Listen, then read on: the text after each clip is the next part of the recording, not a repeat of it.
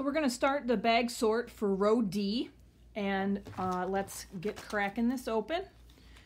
Inside, if I can get in there, you have bag 1, cornerstones and lattices, bag 2, and 1, 2, 3 of these. Okay, these are 4.5-inch squares. The designation for these is going to be on the back. So you go to the back where the notes are. So D3, D4, and D8 are going to need one of these each.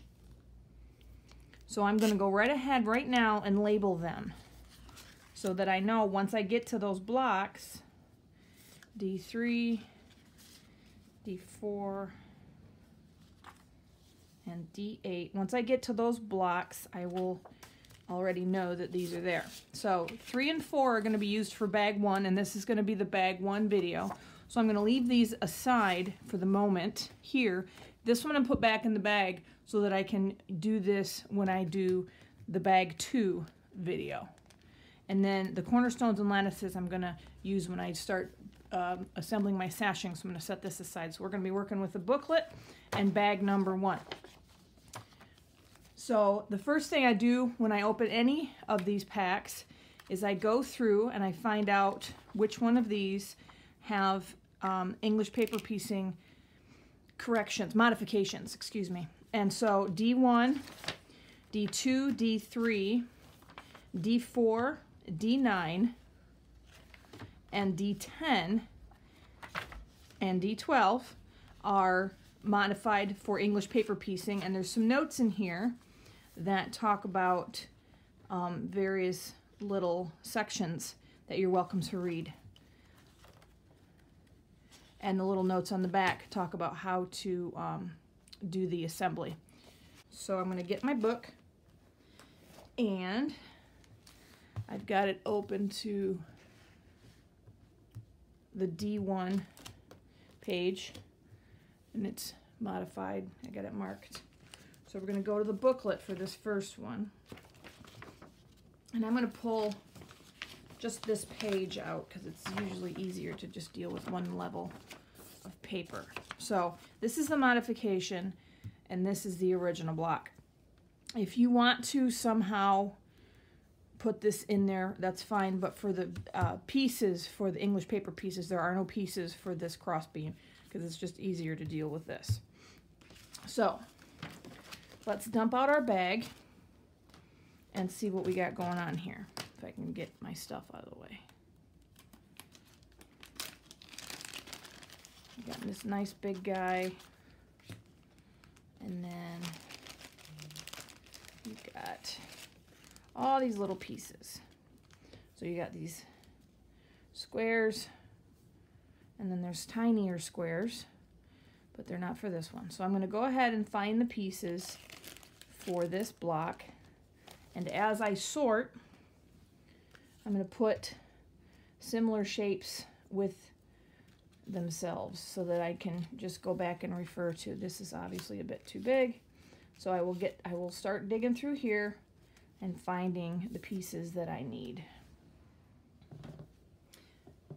All right, so I've located the pieces for this block. I've got 2 of these little strips, and they're real narrow. There's a bunch of little strips and stuff, but these are really, really skinny. And there's 5 smaller squares. One of them is smaller than the other 4, obviously, so we're gonna just put that back for another block. And now I'm going to place these in their homes. So now that these pieces are put in their proper location, I'm going to take my little Sharpie and I'm going to label each piece in case they get scattered around for some reason, because you just never know. And I'm going to put D1 on every single one of these.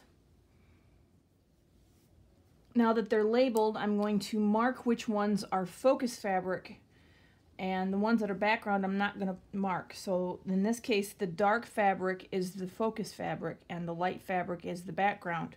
So I'm going to dot the squares. Since we've removed this diagonal piece, each square is going to be focus fabric.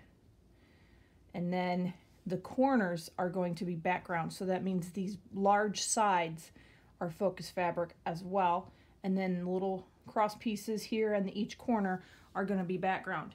If you have a directional fabric, you're going to want to take a pen or something. I use a ballpoint pen so that it's different than the Sharpie to indicate the direction that you want each piece to be in, so you don't have to relay it out when you get to your block prep, because you're going to take this and you're going to stick it in a baggie and then they all get jumbled up. So that way you can already know how to put them without having to reset up your block. So I'm going to take a piece of paper and label this D1, and occasionally I use these pieces of paper for notes or something that I may need for the bag. I'm going to take this paper, stick it in a baggie, and dump my pieces in here and move on to the next block. So we're up to D2. D2 is this very complicated looking block, but it is modified in the English paper piecing. So we're going to look here, and we've got these little triangles and octagons. There's 4 octagons, and then there's these 4 trapezoidal pieces with flat edges on them with the triangles on the outside. So there's 4 little octagon pieces out here, and if you notice, they're not equilateral octagons like a stop sign. So you've got this side is longer than this side. So it's gonna matter whether or not you put it this way or this way. It's going to give it a different look. So you're going to want to make sure that you line this up properly. So like, for example, if I put this way, it's not going to fit. It's not you.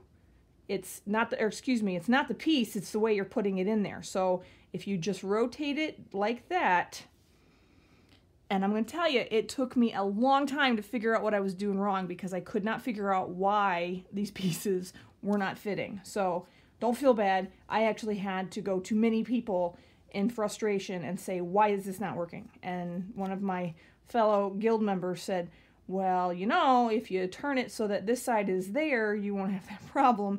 And of course I felt like a tool. So this is the answer to it, so you don't have to feel like a tool. All right, so I got these 4 placed correctly. And then I'm going to find all my little pieces here to fill in the outside, and these are for this guy. So I thought that something was messed up, and I put everything away because I could not find these pieces.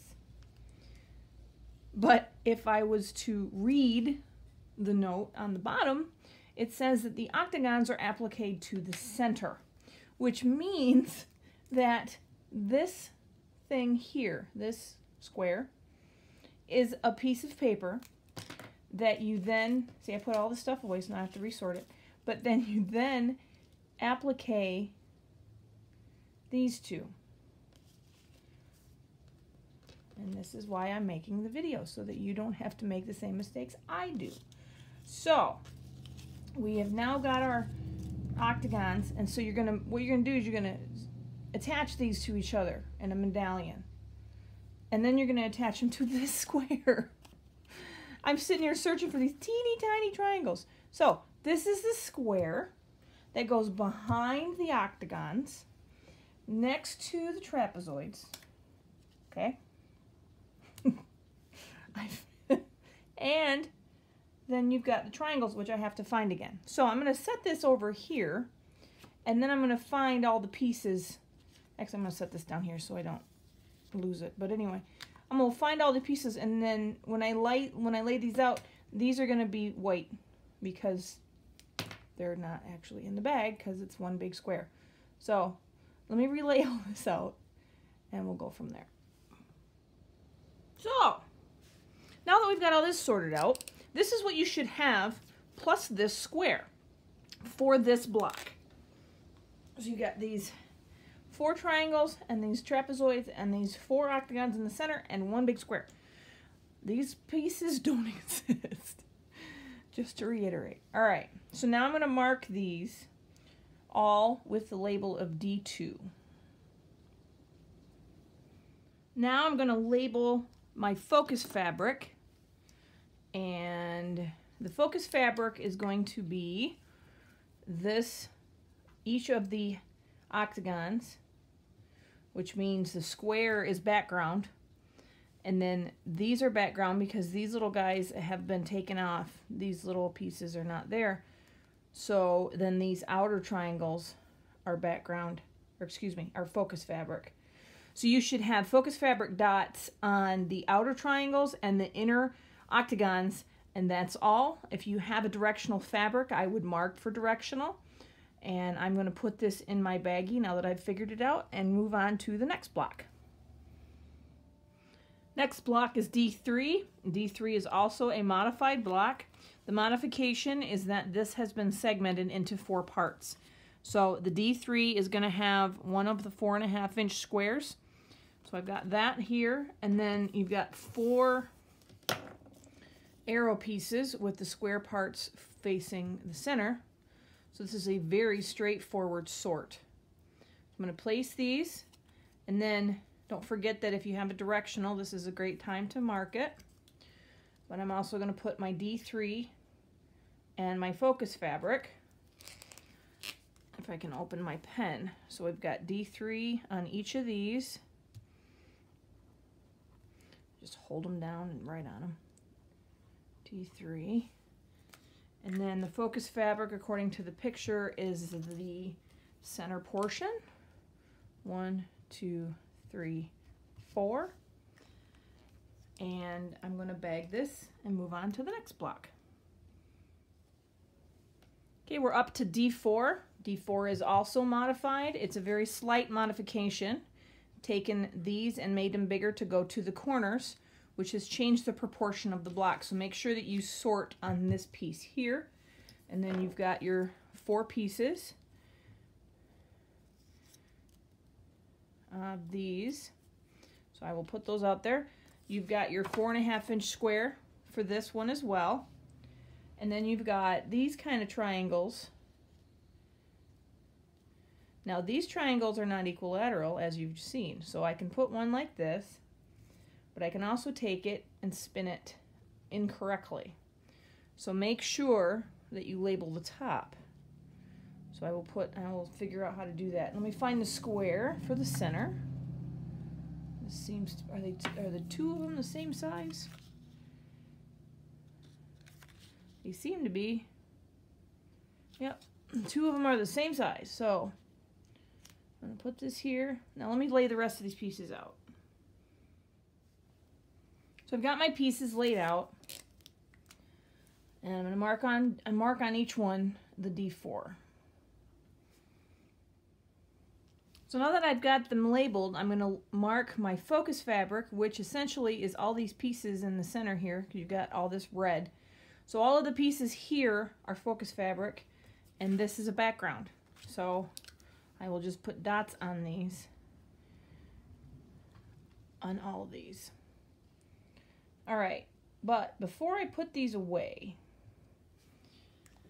I'm going to do a little bit of marking here, and I'm going to put a star, or in this case, I'm just going to put a star on the edges, the outside points of these, so that I don't screw this up when I go to assemble, because that would just really suck. And it just you may not be able to tell until after you get it all together, and they're like, oh yeah, I did that.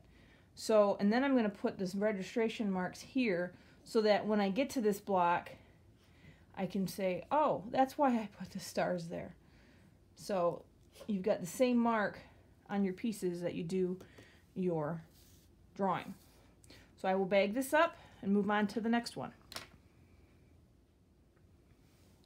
So next is D5. D5 is not modified, so we're going to sort directly from the book here. And I've got these little squares.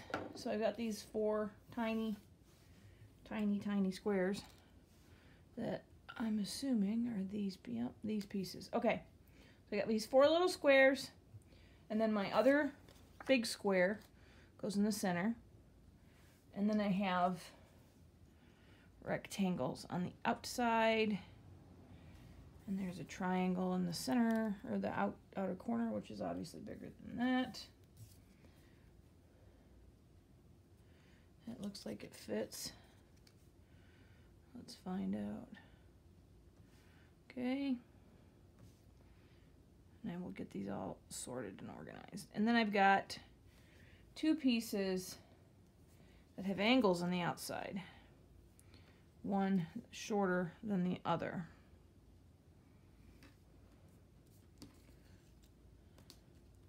That one and this one. So I will get these all, the rest of these put in their right place and move on.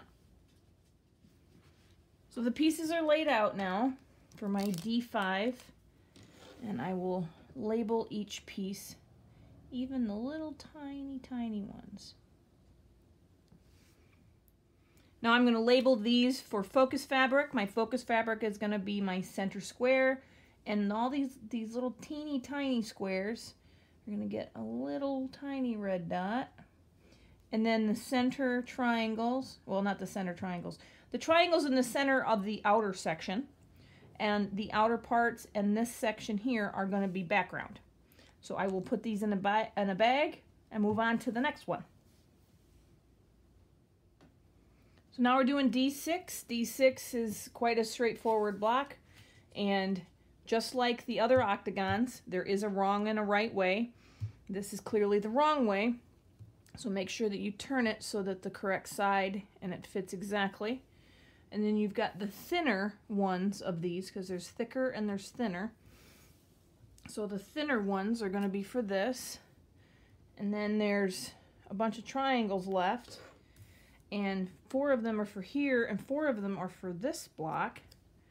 And I don't know, they are not the same size because that would just be convenient. So the smaller, let's do this over here. The smaller of the 2 are going to be for the next block, which is the last block. So this is the bigger one on the left. So I'm going to put this over here for D7, and I'm just going to, because this is the right size I want, I'm going to measure it to those. So, but make sure, let me make sure I check this first. Maybe. Yep. Okay. So this is my comparison. I'm going to just go through every one of these. That's a correct one. That is a smaller one. Because visually these look very close until you get them right next to each other. So that should be the 4 for D7, and the rest of these should be for my D6 block. And they are. So let me get these in place. So these are now in place. And there's not that many pieces to label, but I will... Oops, my marker doesn't want to work now. D6. So I will finish labeling these. So now I'm going to mark my focus fabric, which is going to be the center and the outside triangles. And even though this is one big piece of fabric, make sure that you, if you have a directional fabric, you want to mark your outer triangles before you put them in your bag. And I will bag this up and we can get to the last block. So D7, I'm going to grab my pieces for the rest of this bag and place them where they go, because there's no options left to what is what. So let me lay this block out. So now I've got all of the pieces of D7 laid out, and I'm going to label them with my D7, of course. Now I'm going to mark my focus fabric, and my focus fabric is the big outer arrow pieces on each 4 corner, and then the triangles in the center section-ish. So the outer bars are background and the center square is background. Make sure that if you do have a directional fabric that you label the pieces before you put them in your bag. And I will bag this up and stick them in my baggie, and this concludes the bag sort for bag number 1 of the Row D paper pieces kit.